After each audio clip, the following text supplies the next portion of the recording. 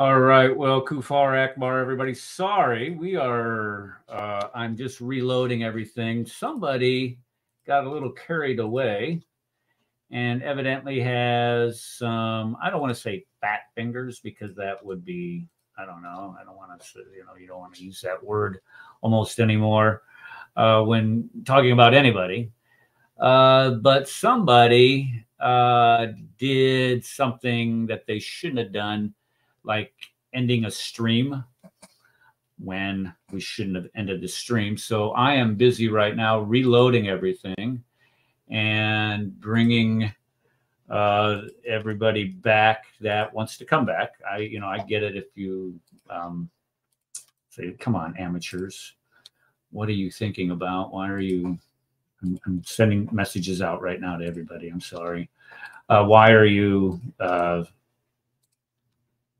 having your feed cut out on you, and then you come back, you just look like an amateur. And I could about imagine the messages that I'm going to be getting this week now because of that. But thank you for coming back. Let's go ahead and jump back to what we were talking about. We were talking about the early church fathers before we got pulled. So what I'm going to do is I'm just going to start at the beginning, and then we'll just work our way from there. Now, I was told that if I just push Shift S, I can there. Isa got the message. At least Isa got the message. Did you get my email, sir? I did. Thank you so much. You're welcome. Yes. Okay. And I was going to put in the comments here. Let me put in the comments here.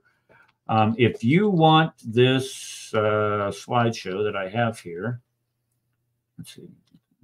All you have to do is send me an email, and I will send it to you free of charge. So you just email me at ericthecafer@gmail.com.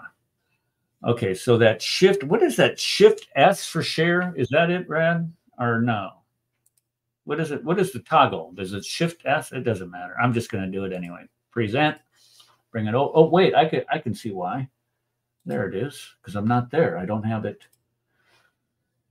Ooh, we are just running through a comedy of errors today. Way to go. Yeah, all right. So are we live? We are live. We're live on YouTube, and we are live on X. We need to go live on Rumble. I can't do it because I can't do it. Just skip the Rumble. Okay. All right. You got to set that up in advance. All right. Oh, I didn't know. Guys, that was all my fault. I hit the wrong button. Sorry. Okay. I meant to check out what was going on with YouTube, and I hit live stream for everybody.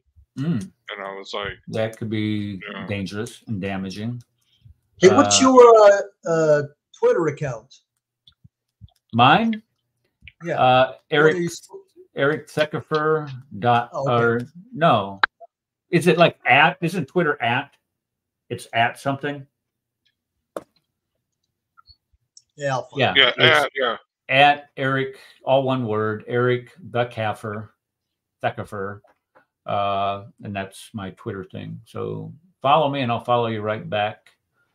I'm getting a lot of people respond to my Twitter comments, so I think that's kind of fun going over to Twitter because they're not as big as Nazis as Facebook. Facebook, oh my goodness. I mean, you even sneeze over there. Banned. 30 days. Out you go. It's like being sent to the gulag in the Soviet Union. Did I say that about fascist book? Yes. Okay, let's go back to the early church fathers. We were talking about the reason why we were doing the early church fathers is because one of the most often posed objections to Christianity is you don't know who wrote the Gospels. The Gospels are corrupted, yada, yada, yada. Number one, let me just say this. The Gospels are not corrupted. If you were going to say that the Gospels are corrupted, you're going to come on the show, email me or whatever, and say that the Gospels are corrupted. I want you to provide me a definition of what corruption is.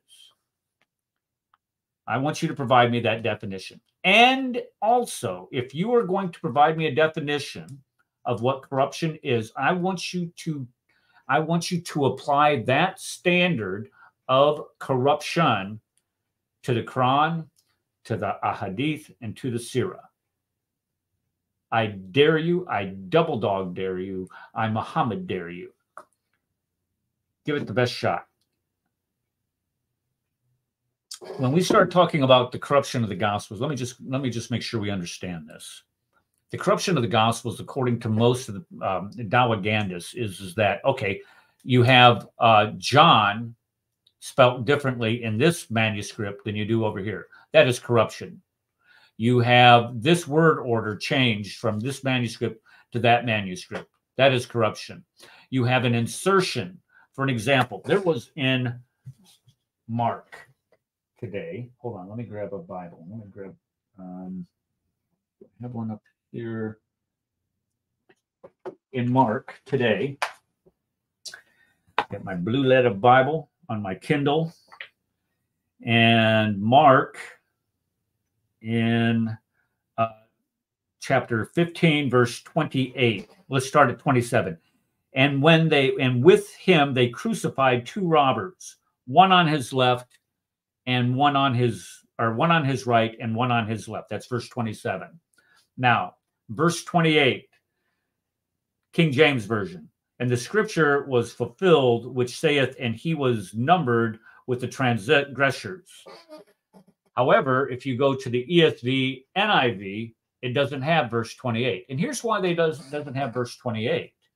It's because that is an insertion. That is a commentary by a scribe. How do we know it's a commentary by a scribe? Because we have the manuscript evidence for it.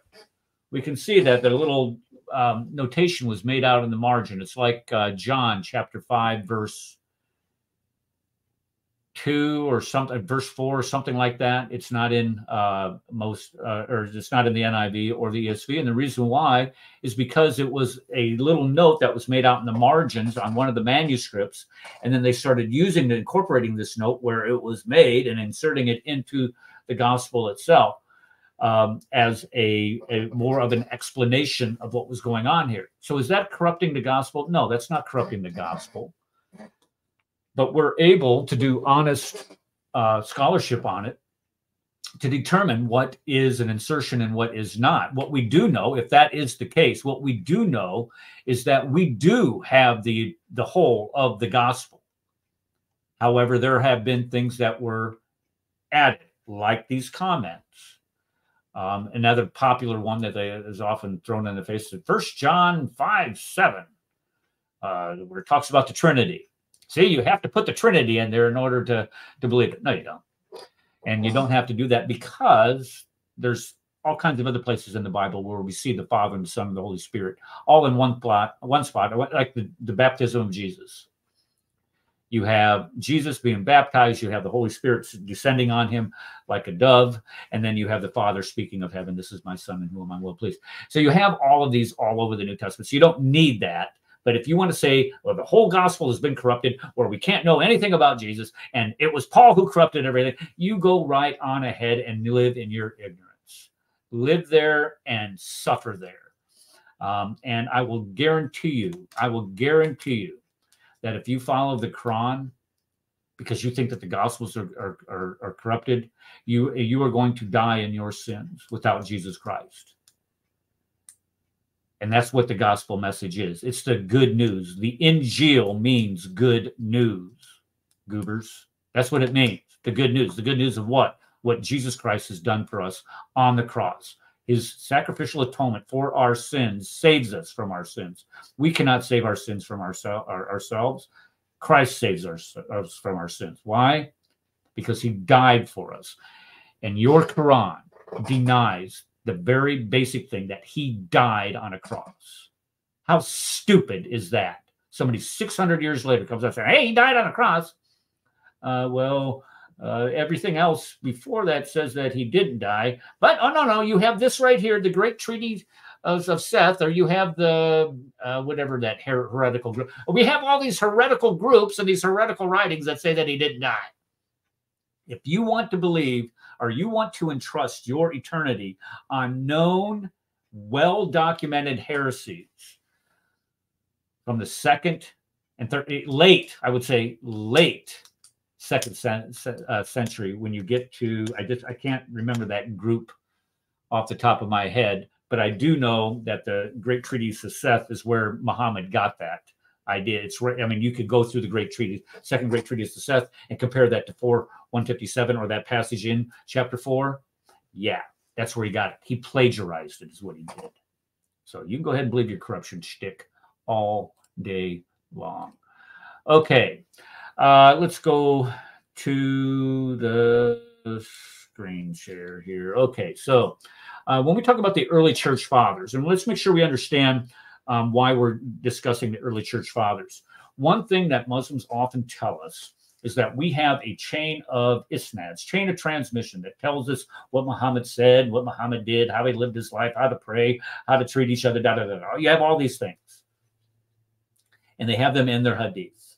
And the hadith provides them the sunnah, the practice of Muhammad. And it is permissible to follow the sunnah of Muhammad. It is encouraged to follow the sunnah of Muhammad. And we have spelled out time after time after time on this show that following the sunnah of Muhammad will land you in jail today. So I would recommend that you reevaluate that sunnah. But the sunnah of Muhammad was passed down orally, supposedly, for the first 200 years. The first writer of the sunnah of Muhammad was the guy by the name of Bukhari, Sahih Bukhari. He was the first compiler. Let me rephrase that so I don't get people calling me names. First compiler of hadith of Muhammad was a guy by the name of Bukhari. He lived in 870 AD. Does anybody see a problem with that? I would hope so, because Muhammad died in 632. So you're talking about over 200, almost 250 years from the time that Muhammad died to the time that it's finally compiled. Muslim is after that, and the other four main compilers of a hadith are after that too, for the next 20, 30 years or whatever. So you're talking well over 2 centuries before we get anything said by Muhammad. His seerah, his biography, we don't have anything for 200 years. We have Hisham, who got it from Ishaq. Ishaq lived 100 years after Muhammad. He wrote down supposedly a biography 100 years after the man's been dead. Over 100 years after the man's been dead, by the way. And then Hisham wrote down what Ishaq wrote.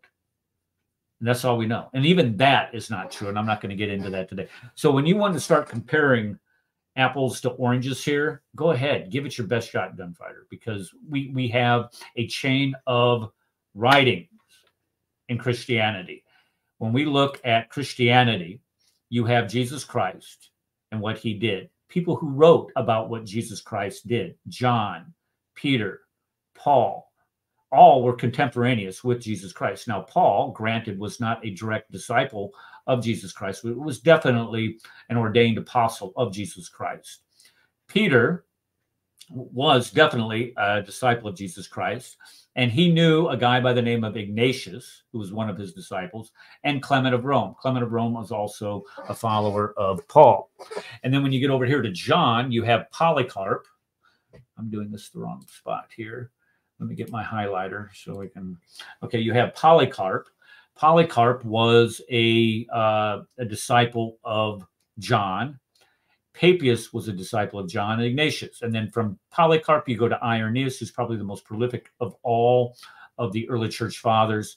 And you get from him Justin Martyr and Hippolytus. So you can see we have a chain, not of narration, but we have a chain of authorship, of writings with our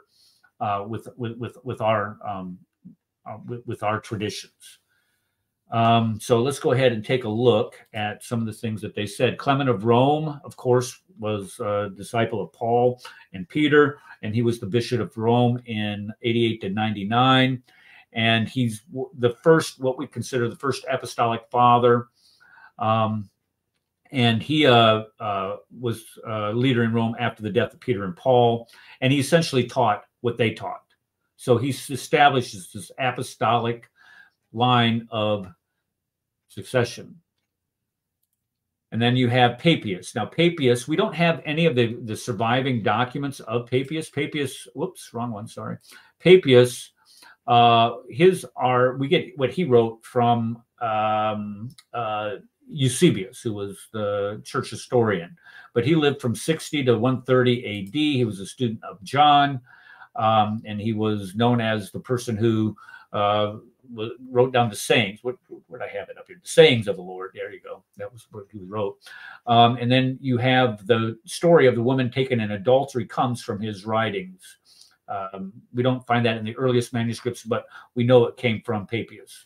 Papias being a disciple of John, John being an eyewitness to Jesus Christ, he would know. And some of the things that we have with Papias is that we get to understand this. Like I said, if you want a copy of this, if you want a copy of this, slideshow, email me. I put my email address up here, erictheckfer@gmail.com, and I will be glad to send you this. Just if you don't want to try to write it down or whatever, I'll send it to you. No problem. Okay, so with Papias, we generally get to know who's related to who and how everybody's interacting with one another. And then Polycarp, who was a direct disciple of John. He ends up being the bishop in Smyrna, which is in modern-day Turkey. And look what he wrote about Jesus Christ. Now, this idea, let me make sure we understand that. This idea that Jesus Christ was made God by the Council of Nicaea is moronic.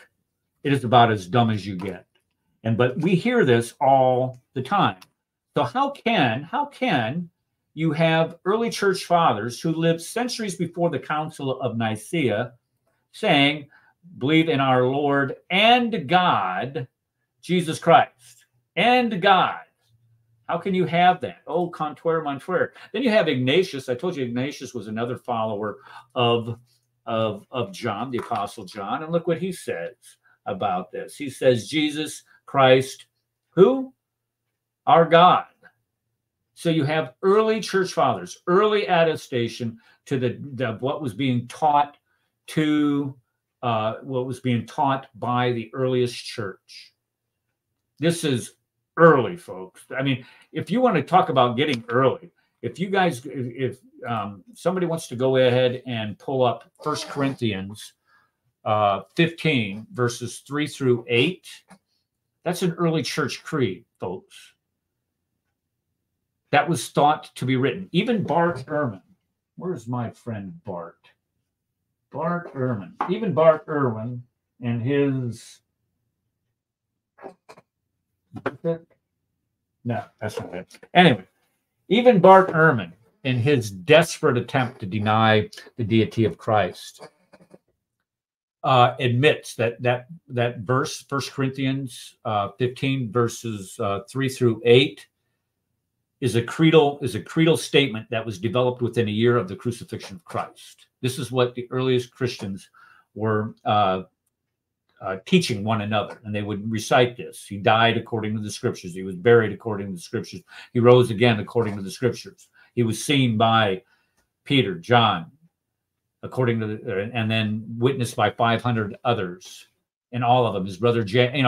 All of that is a creedal statement within a year of the cross. You don't get better attestation than that, folks. You simply don't. And when you have early church fathers saying these types of things, Jesus Christ, our God, to try to say that the early church did not teach that Jesus Christ was God is absolutely absurd. Ignatius also, look what he writes here. For our God, Jesus the Christ, God appeared in human form. Gee whiz. For our God, Jesus Christ is more, folks, this is somebody who knew the disciples, was a student of the disciples. It does not get any better than this. Then you have Justin Martyr. Now, we went through this, and I got these out of whack here. I should have this differently, because you have Ignatius, we were just talking about, Polycarp, who we talked about.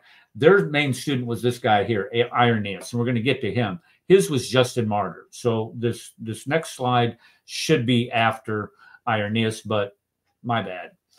So let's get down to what Justin Martyr said. Justin Martyr says Christ being Lord and God. Justin Martyr said Christ is called both God and Lord. And Justin Martyr wrote, he was God, son of the only begotten, unutterable God. So Justin Martyr is saying that Jesus Christ is God. Now, I want to switch over to a document that Rad had sent me, and he sent it to me on Skype. Let me bring this up here. So I got to stop that screen and then present. Right there. Okay, so here are a couple other sayings of Justin Martyr. Most true God, the Father, Him, and the Son, prophetic Spirit. Learn that He is the Son of the true God Himself, holding Him to be second. Okay, so the Muslims deny the sonship of God. Second place after unchanging. Where else is this, Rad? We worship Him. What's this one here? Dedicated because here we go. Unbegotten God through Jesus Christ.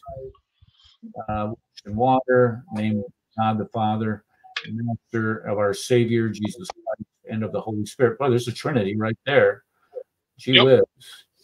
Now the Word of God is His Son, also called an angel. Writing. I mean, you have it all over Justin Martyr's writings. For crying out loud. Actually, let me pull it up on my end because I want to read over some of that stuff and get more and clear in depth here.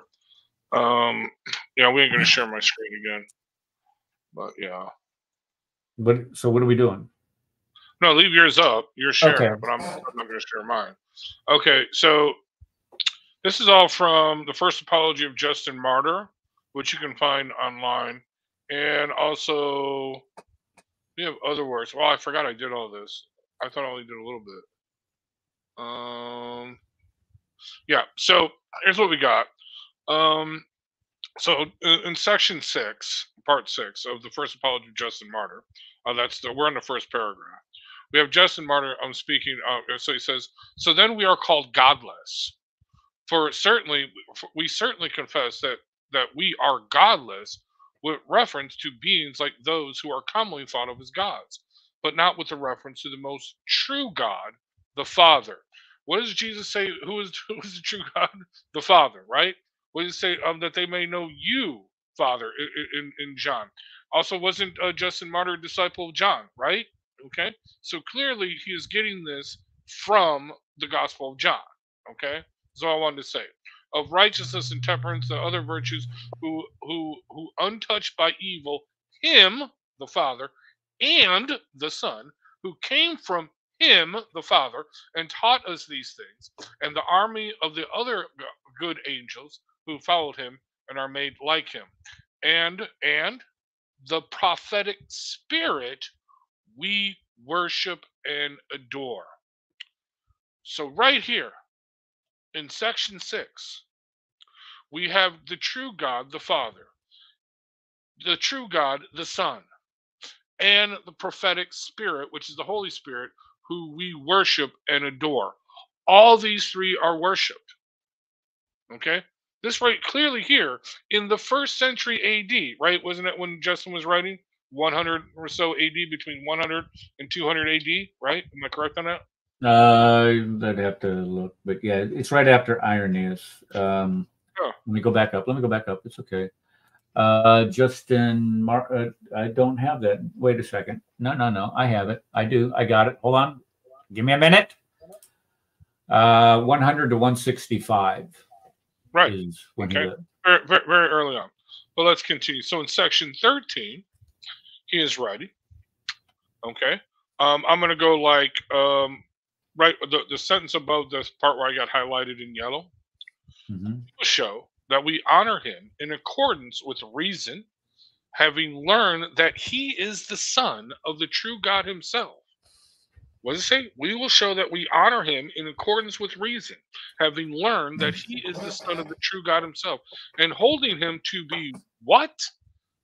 The second place, and the prophetic Spirit, the third rank. So we have the Father, the Son, and the Holy Spirit. We have the Trinity right here. It is for Also, this. also notice it says a crucified man. Exactly. What do Muslims deny? The crucifixion of Christ. Exactly. It is for this that they charge us with madness, saying that we give the second place after the unchanging and ever-existing God and beginner of all things to a crucified man. So here he is saying, you are charging us with madness because we give the second place in, well, what we now call the Trinity, the second place, okay, to the unchanging, after the unchanging and ever-existing God, which would be the Father, right, to a crucified man. Okay. Here again, this is going to section 49 now. I got a little section highlighted. Here again is how it was said through the same Isaiah and the peoples of the Gentiles, that the peoples of the Gentiles who were not looking for him would worship him. He's talking about Jesus here. And the Jews who were constantly looking for him would not recognize him when he came.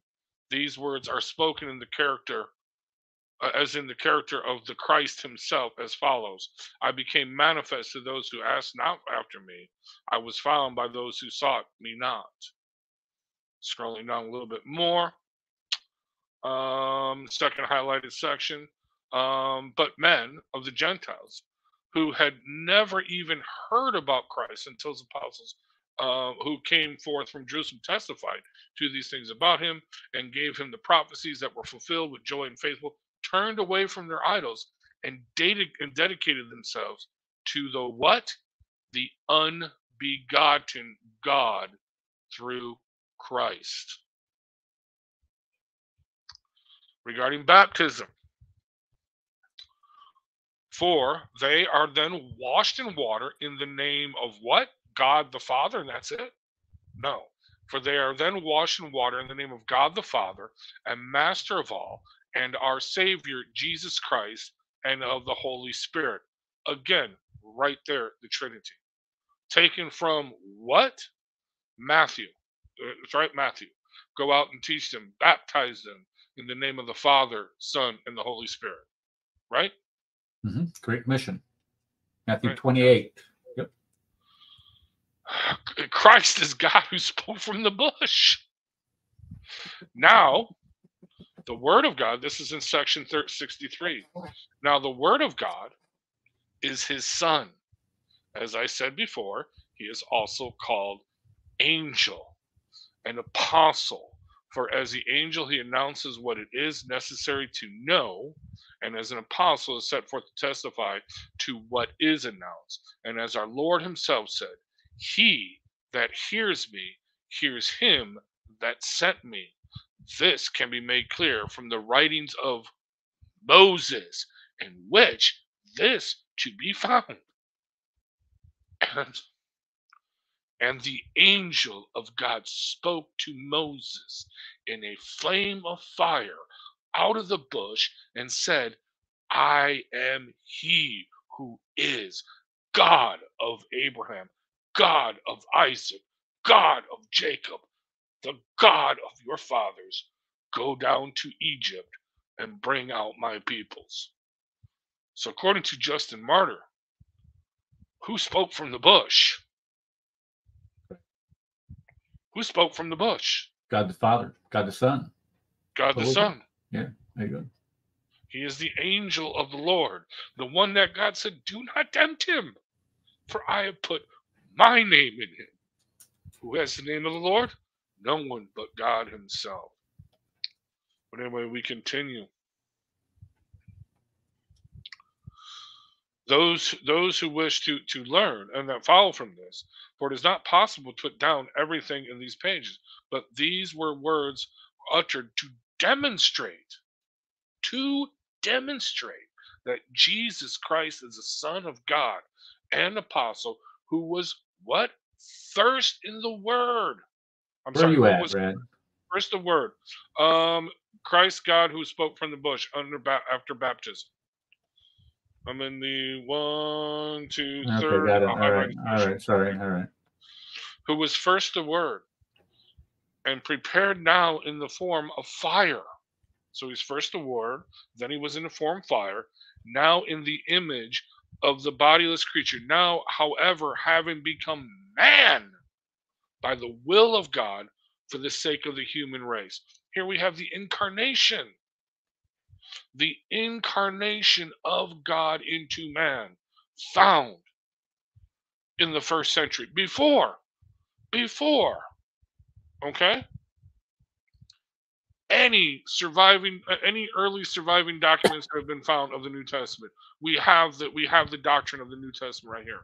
300 years, or 250 years or so before the doctrine of the Trinity.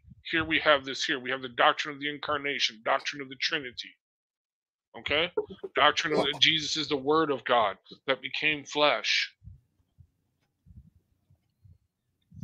And this is the point that I've been trying to make here, is that this idea that our Christianity, not Christianity, but the Council of Nicaea made Christ divine, and that this idea of that the Christians have, that Jesus Christ died on a cross and that the Gospels are corrupted. It's absolutely absurd, especially when you weigh it against all other, let's say historical materials.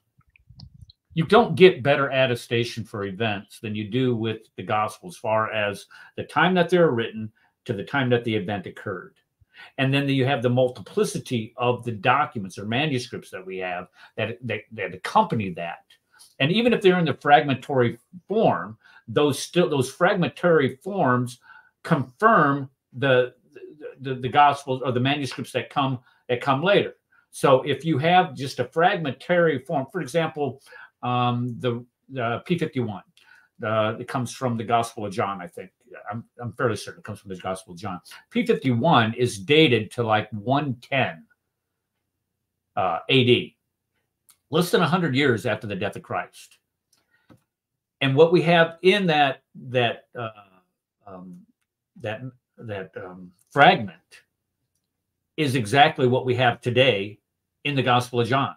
So there's no changes, there's no corruption from that fragment. And every fragment that we have after that for hundreds of years is confirmed in later manuscripts. We still have the same thing in later manuscripts. So if you're going to say that the Gospels have been corrupted, you're going to have to show me when were they corrupted, by whom they were corrupted, and what exactly was corrupted. And if you're going to say it's a corruption, you're going to have to tell me a corruption from what. And this is when I was talking about Avery earlier, God Logic. If you haven't, I didn't mention him, I guess, in this stream here. If you haven't gone over there, subscribe to his channel, watch his videos. But this is what I was alluding to earlier. When we start looking at these early manuscripts and how, I lost my train of thought. These early manuscripts, what was I saying? Having a senior moment. I know. I'm sorry. I'm saying that early manuscripts. I know. We were talking about the early when we start talking about the corruption. Oh, that's right. When we start talking about corruption, you're going to have to show me when they were corrupted and by whom they were corrupted. But more importantly, what was their form prior to being corrupted? And this is what Avery presses them on. It's the Injil. They keep saying that, well, we find Muhammad written in the Injil. What is that? Chapter 5. Let me find that. Chapter 5, 157, I think it is. Let me go to it. Don't want to be misquoted here. No, chapter 7, 157. Where are you? 163, 157. Those who follow the messenger, the Gentile prophet, whom they will find described for them in the Torah and the gospel, he will command them with fairness. Okay, so we're supposed to find Muhammad in the Torah and the gospel, 157. The Torah and the gospel that is with them. Well, we know what was with them. Why? Because we have manuscripts that predate the 7th century, when these events supposedly happened, by over 2 centuries. The Sinaiticus dates clear back to the 4th century. So we have complete gospels, complete Bibles, centuries before Muhammad. And so we know, therefore, what they had in their hands. And what they had in their hands does not mention Muhammad at all. So, you know, any way that you want to slice and dice the Quran based on manuscript evidence, based on what's in the Quran, or based on and juxtapose that off of what we have from the early church fathers and what we have in the New Testament, it's easy pie. And the Injil, I forgot to expound on the Injil. This is where he was giving them fits. He was saying, okay, you say that the Gospels are corrupted. Yes. Okay. The Gospels are corrupted. And how do you know that? Well, the Bible or the Quran mentions that Jesus was given the Injil, but we don't have the Injil today. So how do you know what was in the Injil is not what we have today? How can you say that what we have today is different from the Injil if you don't have the Injil? How is that possible? How can you say what we have today from the Gospels is a corruption of what was in the Injil when you don't have the Injil? And here's another thing about the Injil too. Other than being just, and this is what's crazy. I mean, they just make crap up. Well, they don't have this Injil. Right. Nobody. Yeah, nobody has it. But here's what's even more astonishing. Nobody mentions this Injil by calling it an Injil ever until the 7th century. Nobody heard of it, mentioned it, said that there was another gospel. Nobody heard of this. Well, that's right. Where is it? If you listen to that thing with Avery and Hamza right. was like, are you saying it's not possible that there were heretical writings? Okay, if sure, anything's possible. It's possible that the sun actually does sit in a muddy spring or whatever.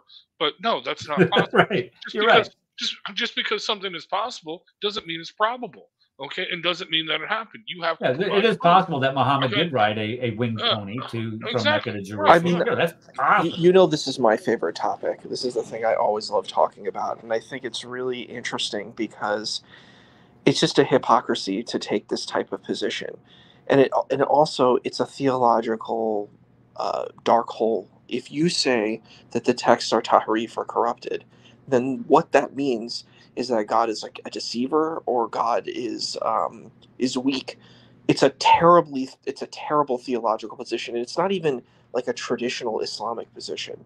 This is a new position that people have taken. That's going to be in my book right there, Isa, too. Is that this is not the standard Islamic tradition that the Bible has been corrupted. You're absolutely right. And now explain to us what you mean by hypocrisy. Well, why is this hypocritical? It's a hypocritical position because what would happen is if you're going to say, you know, if you're going to take this kind of standard that, you know, these things are corrupted, then how do you say that your own text is not? Like, just like you had said before, it creates this very problematic space. Why do you get to have this standard and other people don't get to have this standard? You know, and it's like maybe the best word's not hypocritical, but special pleading. It's a special pleading fallacy. So, yeah, and that's exactly what Hamza Mayat was doing on Avery's show. Well, how can you say that these things didn't exist, or these writings may not have existed, or these things were not part of Christianity? How can you say that the Gospel of Mary or the Gospel of Peter or the Shepherd of Hermes or all these? Why can't you? How can you say that these are not part of the canonical Gospels? And why? Because we have Bibles that predate all that. Now, come on. I mean, this is absolutely absurd. This is not how history is done. You cannot say, okay, we believe that this writing out here by the Basilides, that was the group that I was trying to come up with before, but that this Basilide group that teaches that Jesus was not crucified, how can you say that they weren't the right ones?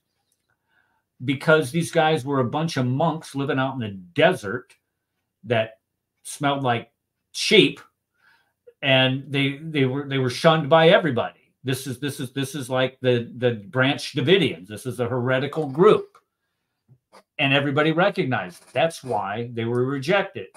Now, if you want to demonstrate the truthfulness of the validity of Islam based on known heretical texts of the time, then you go right on ahead. If your eternal salvation is dependent upon the validity of heretical texts, then you go ahead and you sit in that bed, or you sleep in that bed. Because that is funny, absolutely absurd. What's funny on that, when they appeal to the heretical text, like from the Nag Hammadi, right? Okay, all the heretical texts actually refute and contradict Islam. So them appealing the Nag Hammadi library, that's what the Nag Hammadi library, that's what we talk about. The great, right, stuff like that, Jesus or not the being Gospel crucified. of Peter, stuff like that, So it totally contradicts. It might back up one part, that it was really someone that made to appear, like Jesus, which is totally completely stupid, from a theological standpoint. But from a historical standpoint too. It's not just historical and theological standpoint. But the rest of it contradicts the doctrine of Islam. Even the forgery of the Gospel of Barnabas from the 14th or 15th century in Italy contradicts the doctrine of Islam, because it says that Muhammad is the Messiah. Right. I mean, they just can't get stuff right. But I want to read a little bit more, and I actually do have to run because I gotta go pick up some food. But I do want to read a little bit more from Justin Martyr. This is like the last section. Actually, I want to read from two sections here. Those that say the Father is the Son are condemned. The incarnation, death, and the resurrection. Here's what he says: for those who identify the Son and the Father are condemned. He's clearly writing against what was it? Manichaeism? What was it called? The guy Manichaeism. Okay. Manichaeism. Mm-hmm.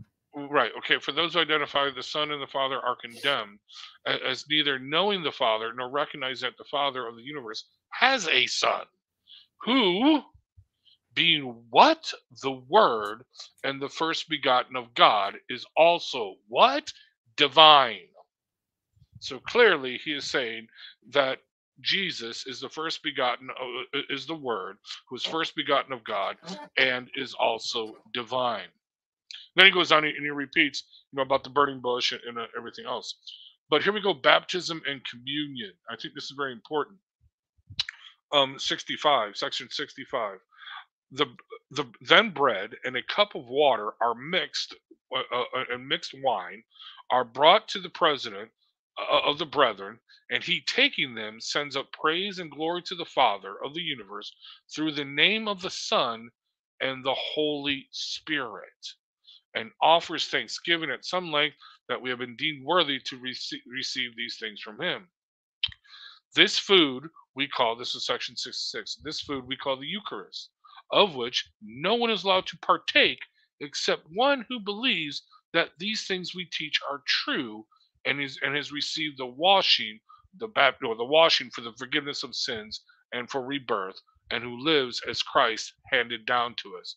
So clearly, we have communion, the Eucharist, bread mixed with wine and water.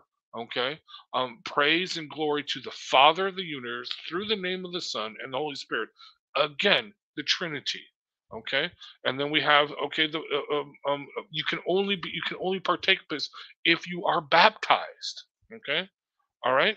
Do you see what I'm saying? I mean, the whole thing is in Justin Martyr in 100 AD.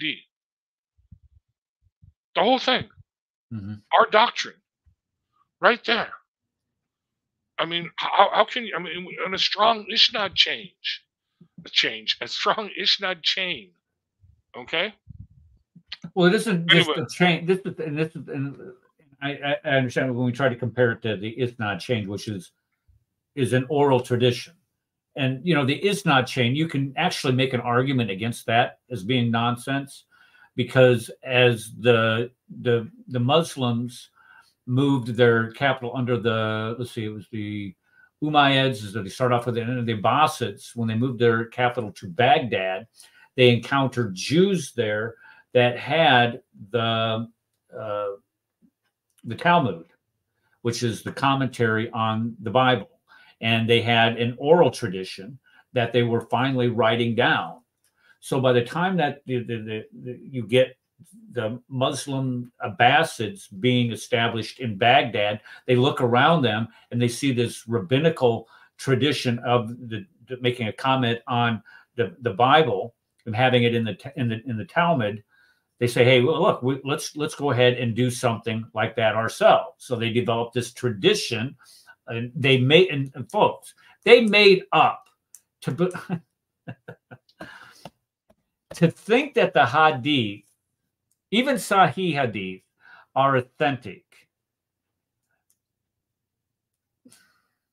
It's ludicrous. It really is. The Hadith, like I was saying before, Bukhari doesn't write it down until 870, this is 240 years after the death of Muhammad. Muslim 4 or 5 years later. Then you got Al-Nathi, Abu Dawud, Ibn Majah. You have they don't write these things down until even 10 years after Bukhari. That's not even the worst of it. The earliest extant copy of any of those writings is 400 years. We're after the death. We're talking about the 10th and the 11th century before these things start showing up in manuscript form. So we don't have anything that takes us back that far. It's just absolutely ridiculous to compare the two. And that's why I appreciate Isa showing the hypocrisy involved there. Go ahead, Red. All right. Well, I got to go, but I just want to conclude with this. Well, first of all, I wasn't comparing this to the Ishnad chain. I was saying this is far superior to the Ishnad chain. Okay, I was saying that we've got the Ishnad chain before there was the Ishnad. What'd you call it? Isa, the what was it? Mutawalla, whatever. Anyway, this is before the before the Walla combined to become the Mutawalla, whatever. Anyway, but no, clearly from the early church fathers, from our earliest, with a direct chain to the disciples, to multiple chains of disciples, to Jesus Christ, we have actually our doctrine of the Trinity, doctrine of the Incarnation, doctrine of baptism, doctrine of communion. All of that, in between 100 and 165 AD, that is far superior, and that's in writing. That's far superior to anything you guys have in Islam, even if you take the heretical sources that also contradicts and attacks your doctrine as well. Anyway, I do want to apologize for everybody for killing the stream like that, and that was. Hold on, this is what you got to do. Rookie mistake. Red, this is what you got to do. I would choose the cow. There we go. You got to choose rookie the cow. mistake. Total rookie mistake. I did something that Eric would do. So that was a total rookie mistake. Yeah. I've only done it once. Yeah, and I remember the day I did that. That was absolutely nuts. We'll remember this day for sure. I'll never let you forget it. All right. Let me finish this up. All right, Red, be careful out there. All right, let's go ahead and finish up Justin Martyr. He was talking about Justin Martyr. Look at some of this language that Justin Martyr uses, folks. Justin Martyr, Christ being Lord and what? And God and the Son of God. Christ is called both God and Lord. He was God. What? Jesus was God. You would not have denied that he was God. Okay, so he's basically saying Jesus is God, son of the only unbegotten Father. Now let's go to Irenaeus. Irenaeus is a direct a disciple of Polycarp. He was a bishop in the church in Lyon. Let's see here, some of the things that he wrote. Jesus Christ is our Lord and God.